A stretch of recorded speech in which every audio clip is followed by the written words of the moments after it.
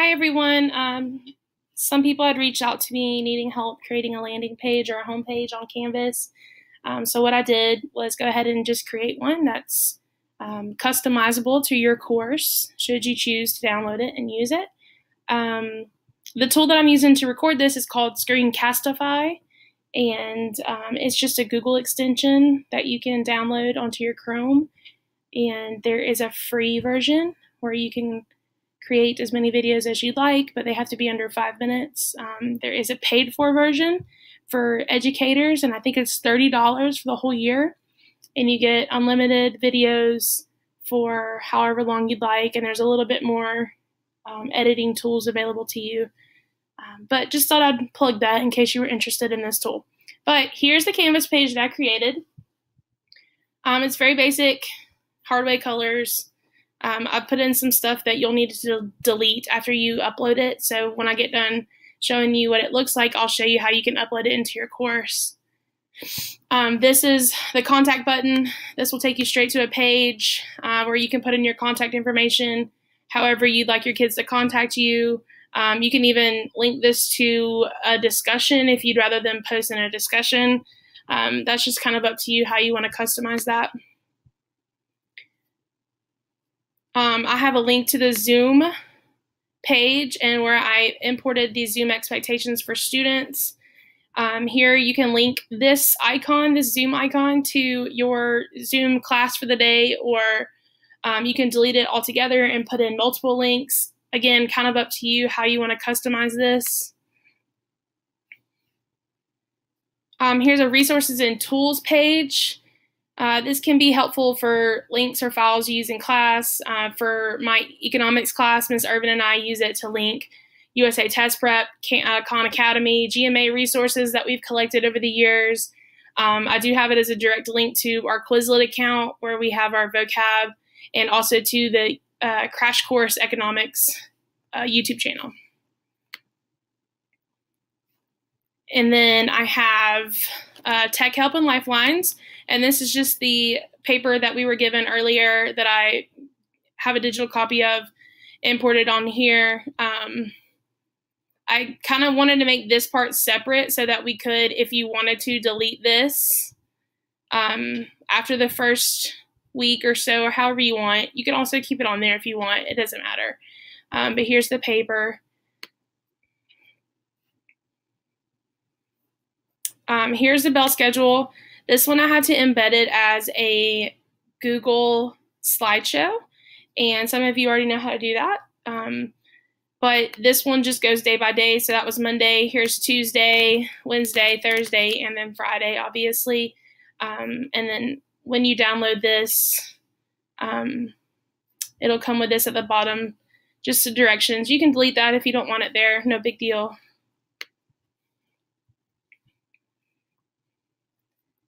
And then I have modules, and this isn't linked to anything right now just because I don't have modules linked in this course yet. But once you download this, you'll just select this icon and link it to a module, and I can show you how to do that after we go through the downloaded process. And then I have this one linked. So this is going to open to the Hardway Hawks website. My Wi-Fi is running a little slow, but you can see it opens in a new tab. If you need a quick tip on how to do that, I can show you how to do that. So the students can just easily go back here, back to their homepage. Now I'm going to show you how to import all of this into your course. To do that, I need to log in to Mr. Sturgeon's Canvas account. So here you'll see his dashboard. Make sure your courses are published if you haven't published them yet. We're going to import into this course. I just published that one for him. We're going to go to the Commons on the left-hand side here. It's easiest to search just by my name, so type in Lucy Lamb. Whoops. And all the pages you're going to need to import I've made with the same logo, so it'll be easiest for you to find it. So you're going to want to import 4 pages. We're going to import the home page, the Zoom page, the bell schedule, and the help page. So let's start with the home page. You click on it. You're going to choose the option to import, and choose however many classes you'd like to import this page to. So import into course. We'll go back to search. We'll start at the top, the help page. We'll import this into the same courses that you just did the other one. Back to search. The bell schedule. We'll import this to the same class. And then I believe the last one we need is the Zoom page. So we'll import that one into the same class. So as you'll see, you'll get this little green bar across the top that says you successfully started the import. It doesn't always happen immediately, so don't be alarmed if you go to your dashboard and you go to the course and you don't see the pages there. It takes some time. Okay, so here we are on the dashboard. We're going to open up the course that we just imported all of those to. You'll see Mr. Sturgeon's course is automatically set up to open onto his syllabus. We're going to change that to make it a little bit easier for his students. So first thing we're going to do is go to the pages. You'll see a blue button up here at the top that says View All Pages. Now, if yours doesn't open to this, that's okay. It'll still be there. Just View All Pages. And you'll see all the pages that we just uploaded. You'll see that this one automatically was set as the front page, but if it's not set as the front page, it's very easy to make it the front page by clicking on these 3 buttons on the right-hand side and just clicking the option for set. Now, while we're here, we'll go ahead and make some additional pages. So we had 6 buttons, and we uploaded a bell schedule page, a help page, and a Zoom page. We're going to need to make 2 more pages while we're here. So we're going to need to make a contact page, and we'll just leave it blank for now. Let's go ahead and publish it.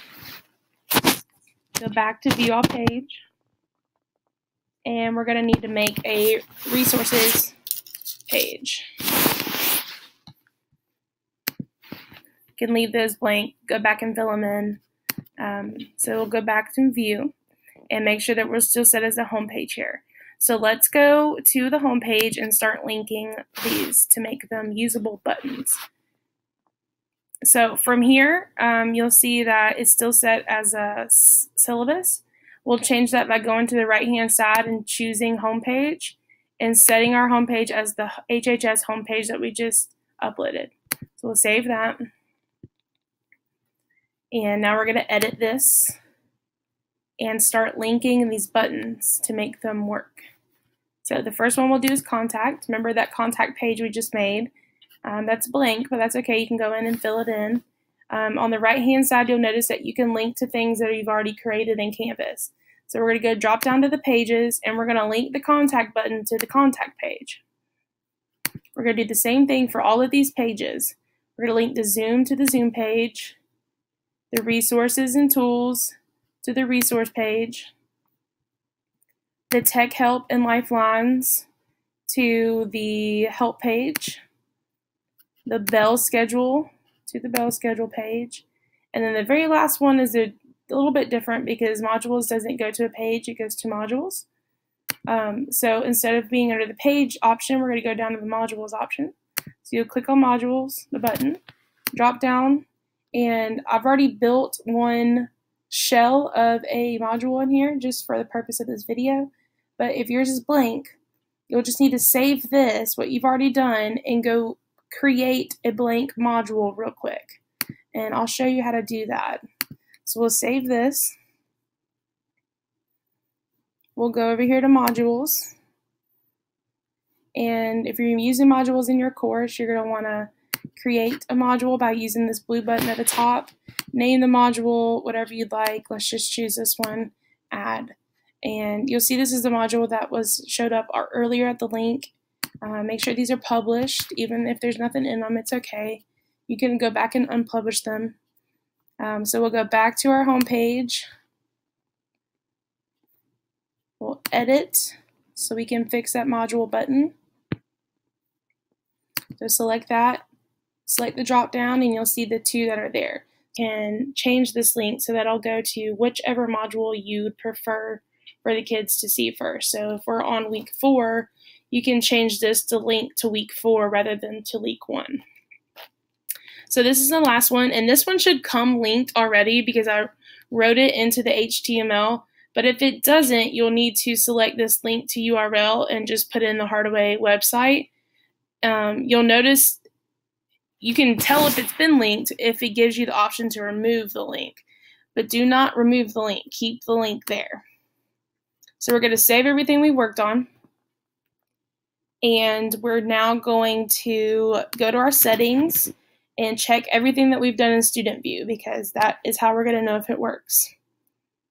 So students, the first thing they should see should be this home page. If we set it correctly, they should be able to open a contact. And this is blank right now, but you can go in and fill this in with your information. They should be able to open a Zoom page. This is the one that we downloaded. You can edit this, put in whatever you'd like at the top. I left this expectations in there that we're all supposed to have, so leave those there.